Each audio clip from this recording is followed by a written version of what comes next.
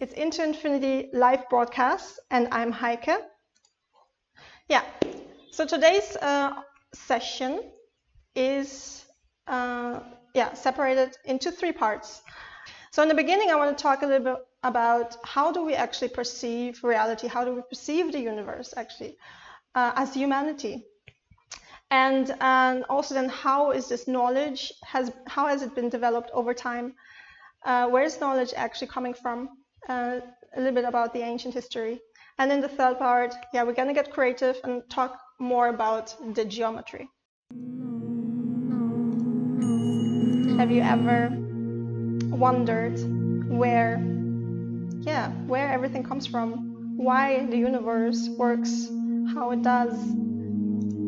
Have you ever asked yourself the question, what's out there? Is there something bigger to life?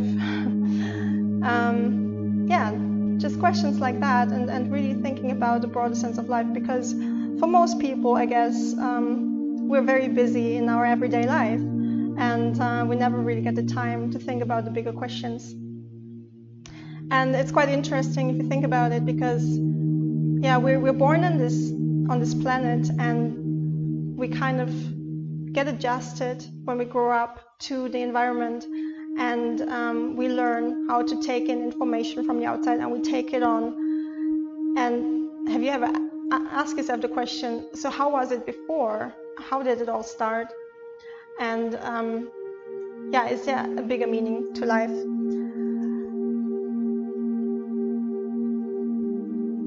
Because the universe is quite vast and amazing, and in a sense it's very interesting that we don't really remember. We don't remember much about where we come from, because this is what happens with memory. You are very young, and you probably don't even remember what happened before you were 2 years old. And the same goes for everything else, and for the whole of humanity. We're just taking on the knowledge that has been taught, and we don't really understand where it comes from.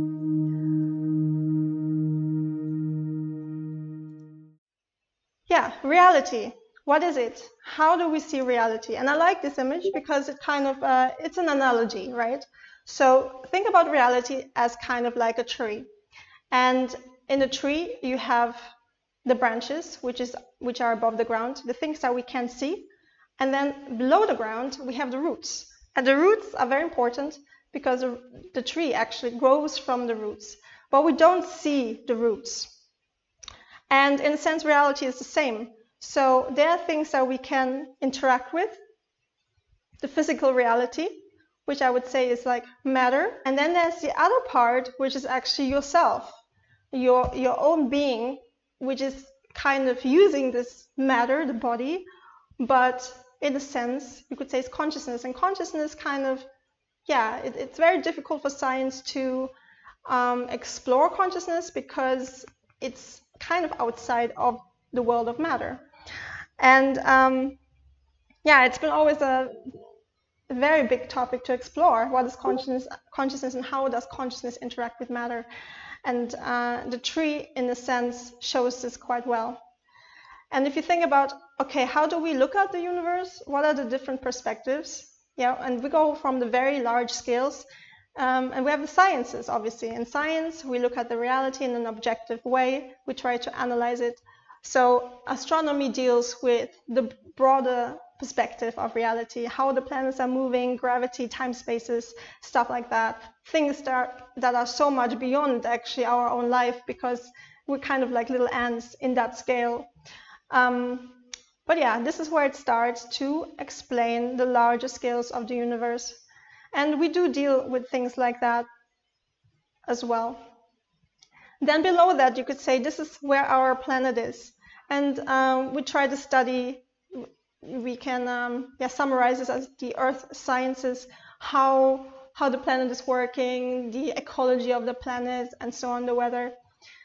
And then below the planet, you could say, is life. And the life is consisting out of billions of cells, or trillions of cells, actually, if it's plants or organisms. And all of these are made out of cells in biology. And this is actually where kind of my background is, biology.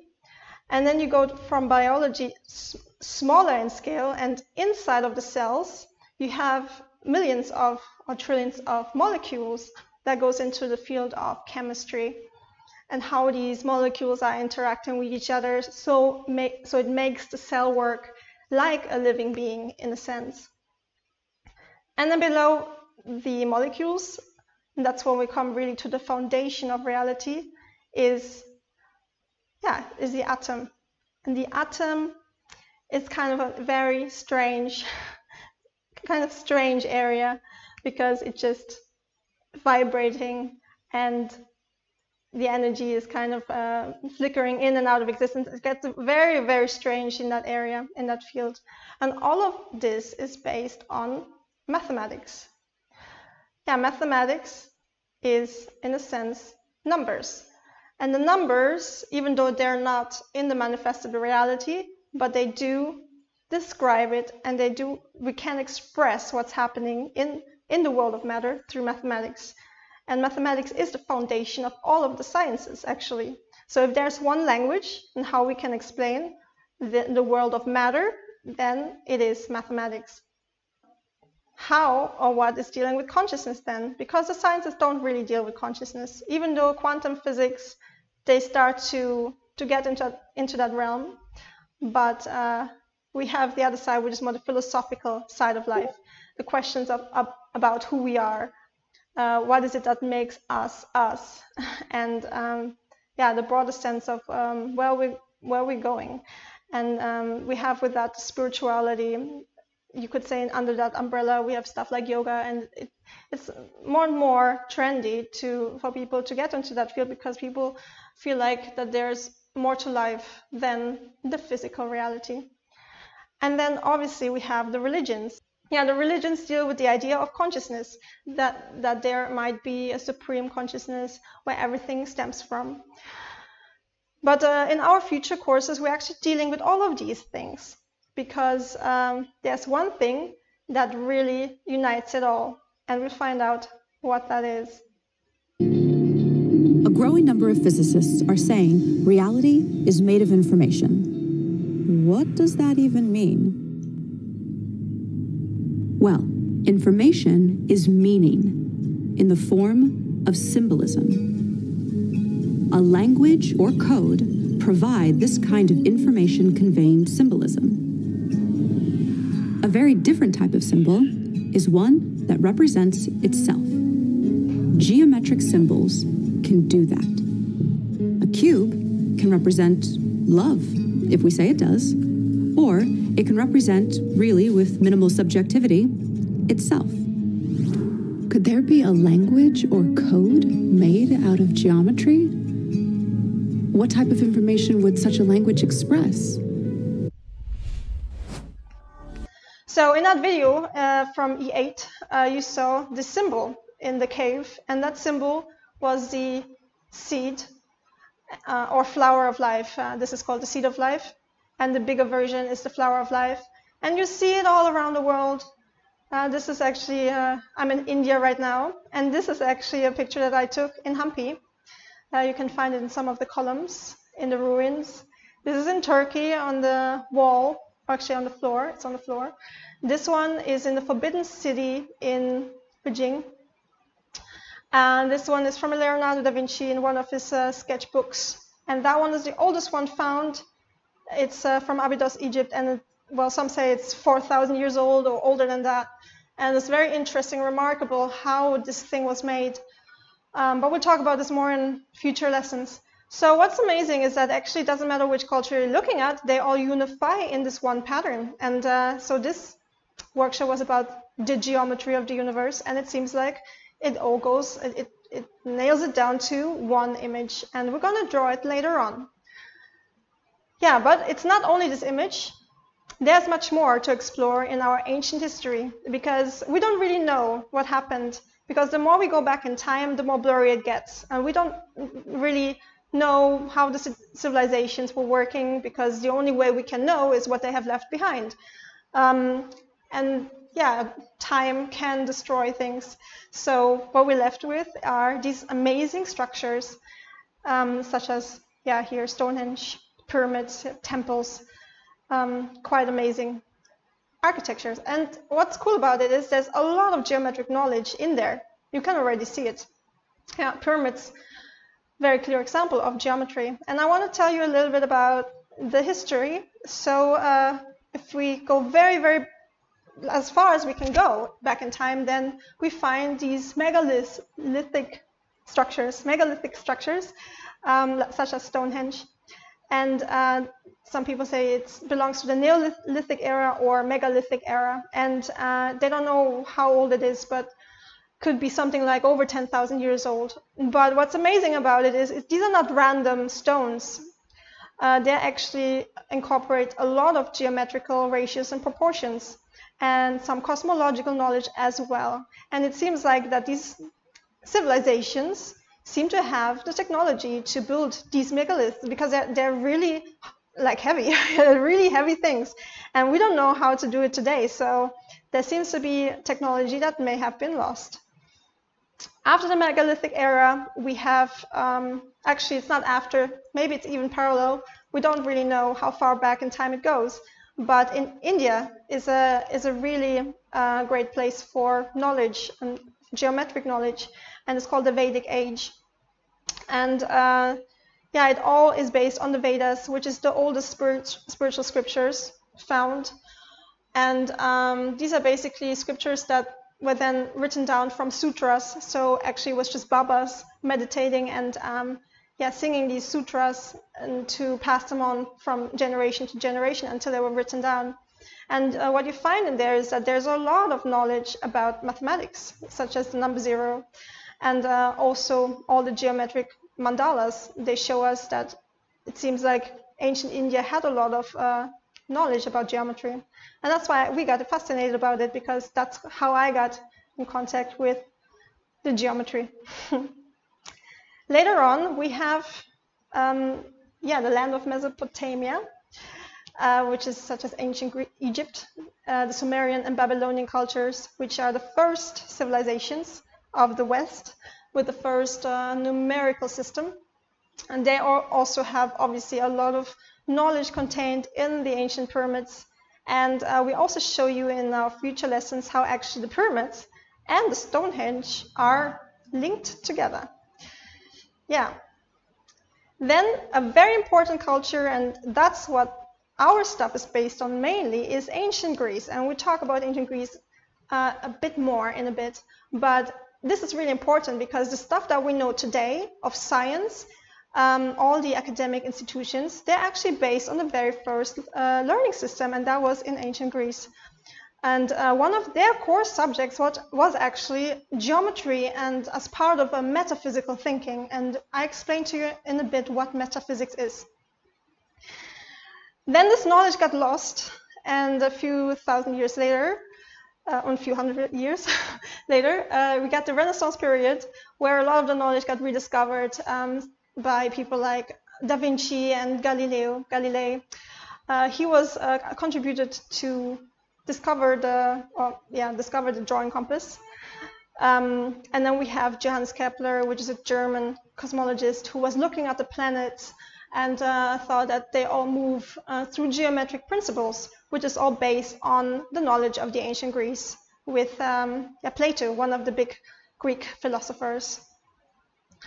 And today, some of this knowledge is now coming back thanks to the New Age movement, yoga and all this stuff. You've probably seen these images all around. I mean, they're super trendy. A lot of people have tattoos like that.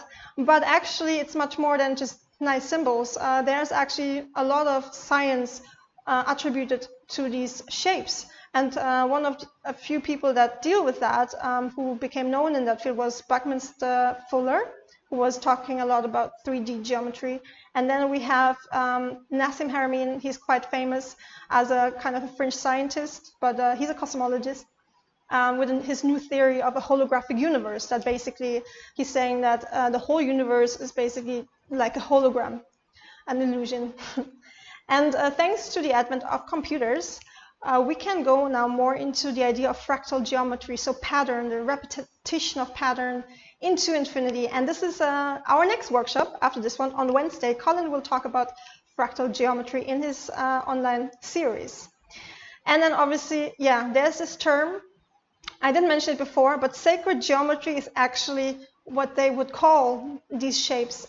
It's called sacred because with it comes the idea of a sense that there is a divine structure, some sort of spiritual aspect to that. And yeah, we'll find out that this seems to be very much true.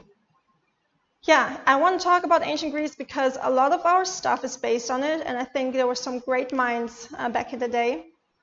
And we would like to go back to that because if you think about it today, we have so many different fields of study.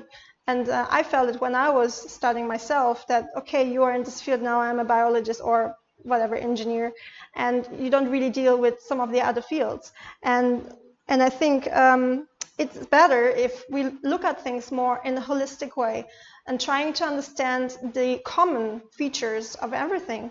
So you're not specialized, but more of, yeah, you understand the broader perspective of reality. So the ancient Greeks were doing that. They set up the first school of higher education because they thought it was really important to educate people of society, because if people of society are educated, then the society will be a good society. And one of the most famous philosophers is Plato. A lot of the stuff that we do is based also on Plato. And he said that geometry will draw the soul toward truth and create the spirit of philosophy. Which means now comes the other part, let's say the spiritual side or metaphysical side, that is also by understanding geometry, we can understand ourselves much better. Yeah, all the sciences of today are actually based on this system that I present you right here, which is the liberal arts, which were intended to free the person to express themselves as an individual, especially in front of court.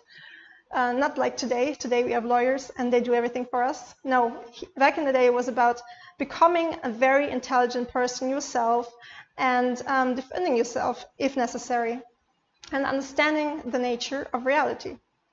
And the 7 liberal arts were divided into 2 fields. One is the trivium, which is all about words, so language, logic, rhetoric, and grammar, which today you could say is like literature and journalism. I don't know. Yeah, this kind of stuff. And then on the other hand, you have the quadrivium, which is numbers, the sciences of today. But back in the day, it was divided into 4. That's why quadrivium. And that is geometry, numbers in space, everything that we can see, basically. Then we have numbers in time, like, yeah, rhythm, for example, that's music. And we have numbers in space-time, like the planets, they are moving, cosmology. And then we have the study of just pure numbers themselves, which is arithmetics, in a sense, our today, mathematics. And but back in the day, they were really thinking about all these things and how they're interlinked with each other. So music, for example, which is not part of scientific studies today, was a big part because sound and frequencies, they actually do explain a lot of things. And I actually posted a video yesterday, I think, on our community, our Into Infinity community on Facebook, where they showed that they could levitate things just through sound. So yeah. By understanding music, maybe we can also start to create more and more technologies that will help us. So this is something that probably Baptiste will talk about more in the future in his online lessons.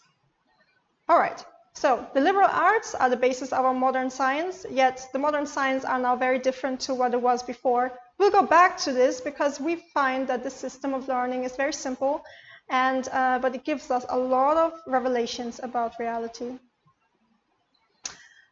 Yeah, let's talk about metaphysics, because in their studies, one of the very important things was the philosophy part, which is also not a part of science today.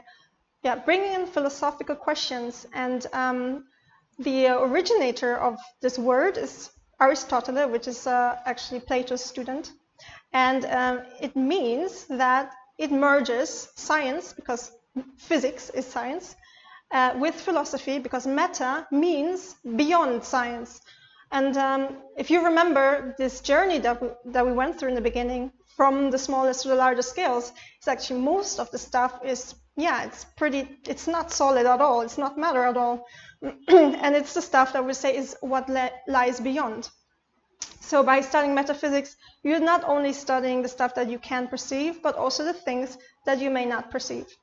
And this is a really, really nice quote from Aristotle. He says, metaphysics involves intuitive knowledge of unprovable starting points, concepts, and truth, and demonstrative knowledge of what follows from them. In other words, it means with metaphysics, sometimes you start with an idea, your own concept of how do you think this reality works, and then you try to prove it, other than the other way around. So, and this is also in a sense what we're doing. We're starting with a geometric pattern and see how it relates to reality. And one of the very good examples of metaphysical thinking is this thought experiment from Plato. It's called Plato's Allegory Cave, or Plato's Cave. And in this idea, in the story, he says that they're actually a group of people over here, and they're chained on a wall all of their life. And the only thing they perceive of reality are the shadows that are projected on the opposite wall. They don't see actually where the shadows come from. They don't see any of the things that are beyond their perception. And that again shows us that that's what metaphysics is. It's actually looking beyond what you think, what you perceive. And he says that actually everything in the physical is just a reflection of an ideal form. So these are the forms, and they project an image for us to perceive. And if you follow this idea, then it's like, okay, actually what reality is like you should look beyond the shadows of the wall and see the true nature of reality, because that's when you get closer to the bigger picture. And in his story, it was like that one of the prisoners, he freed himself, and he went out of the cave wall. And first he had the natural light was very blinding to him.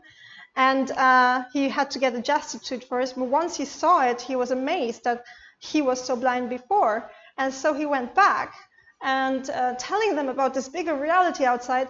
But then they would say, well, he's crazy, because they don't believe it. Yeah?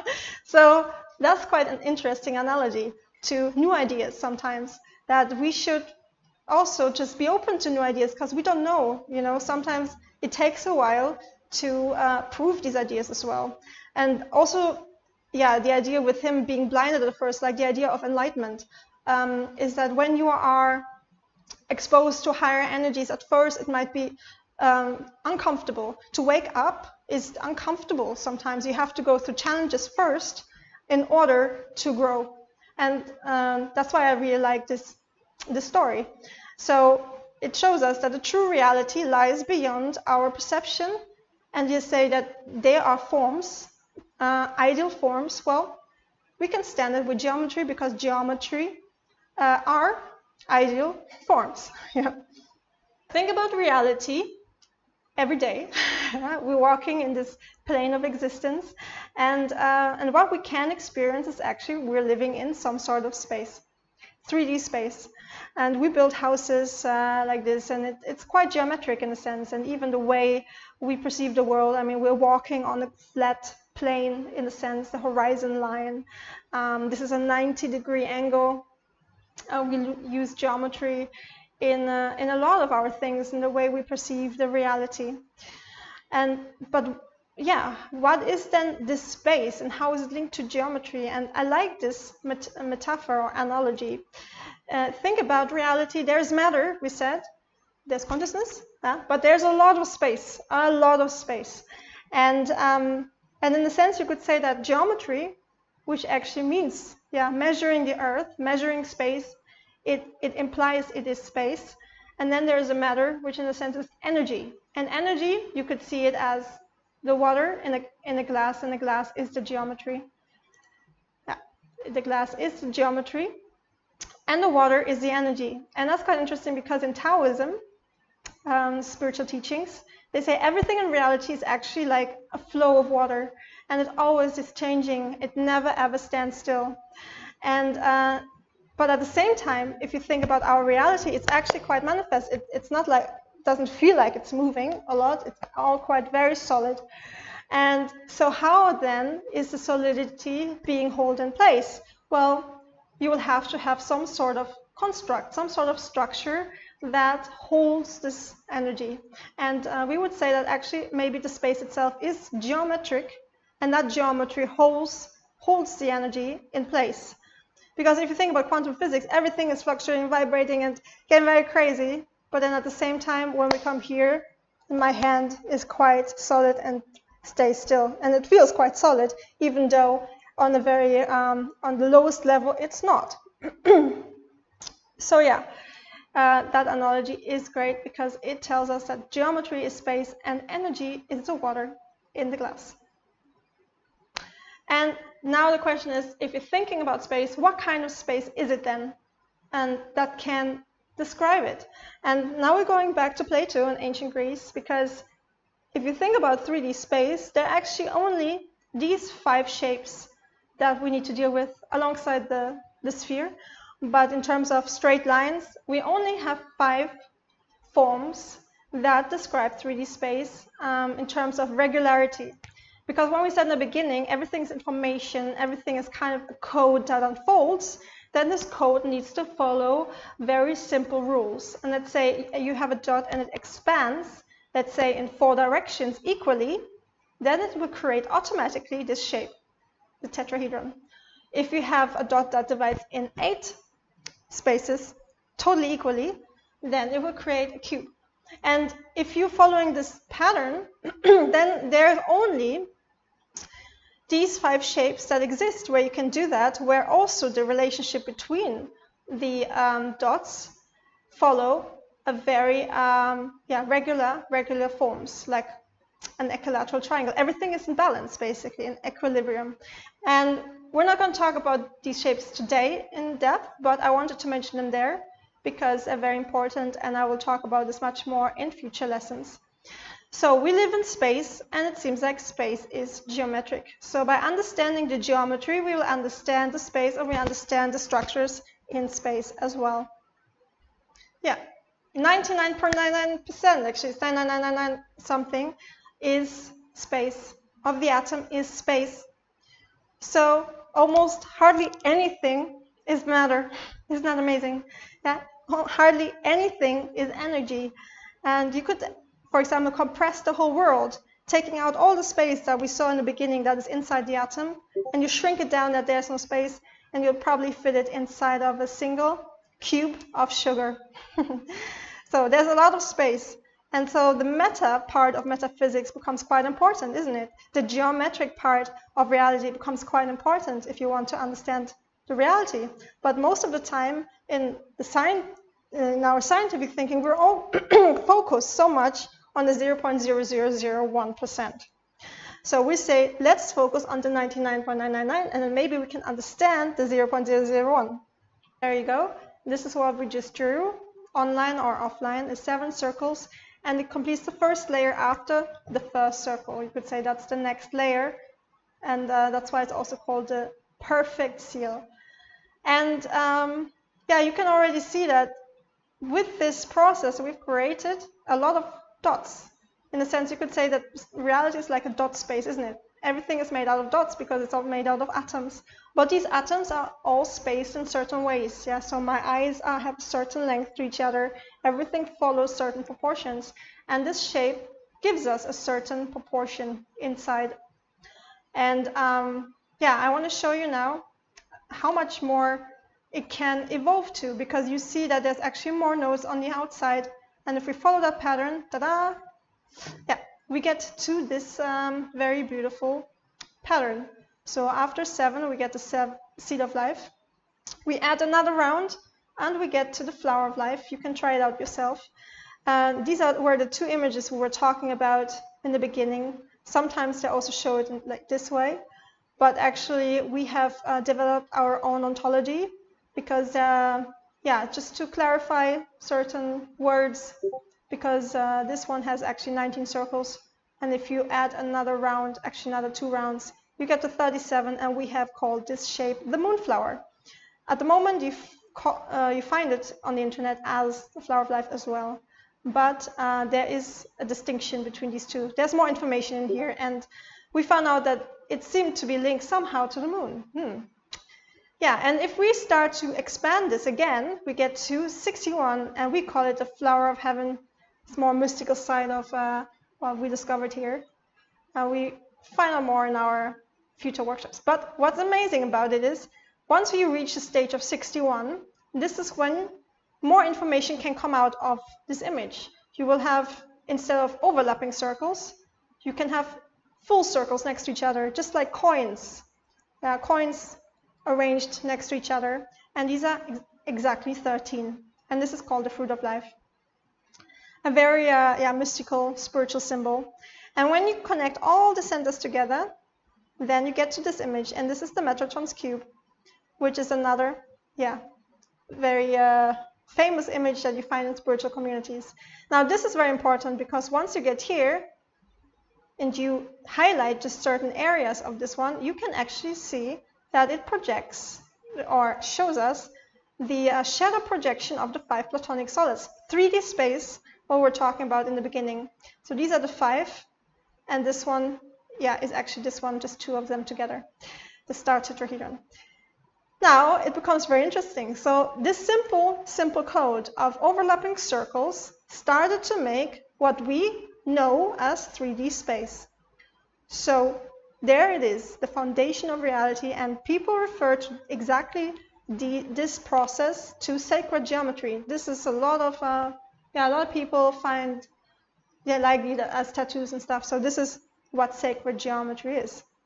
And you see that on each stage it builds up more and more information, which shows exactly what I just explained to you in a video. So you had one circle that expanded into more, into the seed of life. There you go, this is what you were drawing.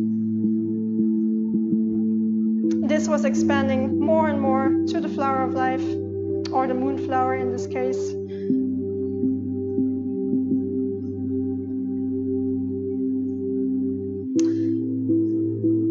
And then it would create the 13 full circles, the fruit of life, which you can connect now all the nodes together, all the centers from each circle, and it creates this image called Metatron's cube.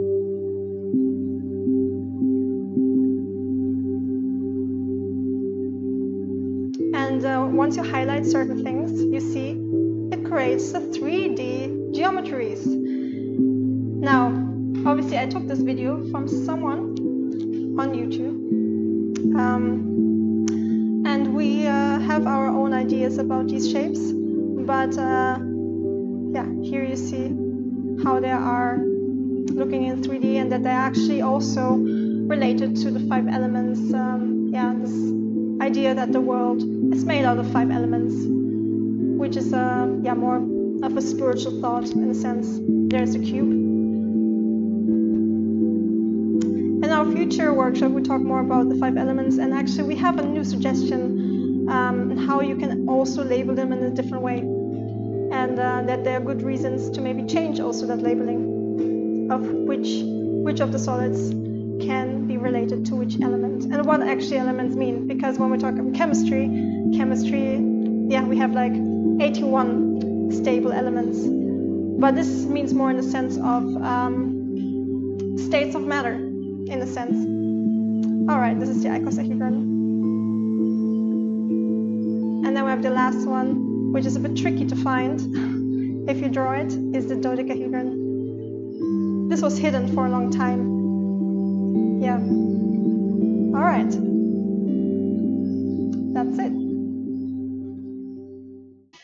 So the idea was then basically, is there a blueprint that comes out of geometry, like a geometric language that follows the pattern of what you just created, the seed of life, expands and creates 3D space, which then is the blueprint for the atomic realm, which is basically the unit of the whole of reality, chemistry, biology, and so on, and the human blueprint itself. And I like this idea of a house is made out of bricks, while the universe is made from geometric forms, isn't it? So what is the geometry of the universe? Well, it's any of those shapes really, but it's a process that we have to follow and to understand how it unfolds. And we can understand all of the perspectives that I was talking about in the beginning, all of the sciences, and possibly we can start to understand more about our consciousness itself. And then if you look around yourself, you see there is so much geometry around us. Yeah, just go have a walk in nature and you see actually they all follow symmetries, patterns, shapes, and that's why it makes sense that probably there is a foundation of geometry to explain the universe. So next week, Colin will talk more about these patterns and how they actually can be produced by mathematics. So these are called fractals, so repetitive patterns. So check it out on Wednesday. He will talk about it. So I'm just going to review now. Yeah, it was a bit slow in the chat, but hopefully next time get more active. We're getting now very quickly to the drawing part, but I would like just to finish off the knowledge for those who maybe don't want to go into the creative side. But we talk about three things. The universe, how do we perceive the world? Well, it's very simple. There's just two things in the universe that we can distinguish, which is the world of matter and the world of consciousness beyond matter. Everything in a sense is based on information. Even energy is based on information, symbolism, languages, everything is based on information. But this information can be expressed in a very simplistic and abstract way through geometry, which is mathematics, the universal language of science, as well as seen in spirituality as symbolism. So that's where they meet. Ancient history, where does knowledge come from? Well, ancient civilizations are full of knowledge, and it seems like a lot of the stuff that we have developed over time has somehow rooted in the idea of geometry. And we can only see that in these astounding architectures around the world. We know that actually today's science comes from ancient Greece, the quadrivium, the study of number, which is very important, and they put quite a lot of attention to philosophy. So metaphysics, the merging of science and philosophy, and this is what we're doing with Into Infinity. And the last part, geometry. Why is it important? Well, geometry describes space, because we're living in space. And how then is the space rearranged? We know that most of reality is space. We said over 99.9999% is actually space. And the seed of life shows us a possible way to understand the blueprint of reality. And this is also, again, metaphysical thinking. We take this idea, and let's just follow this idea and see if we can confirm this through logic and experimentation. And there's a lot of data out there anyway in science, and we'll see in future workshops how this pattern actually can explain or just gives us another way of visualizing current scientific data. So there I am again. I'm signing out now. This is Heike, and this was Into Infinity. Thank you all for watching. Bye.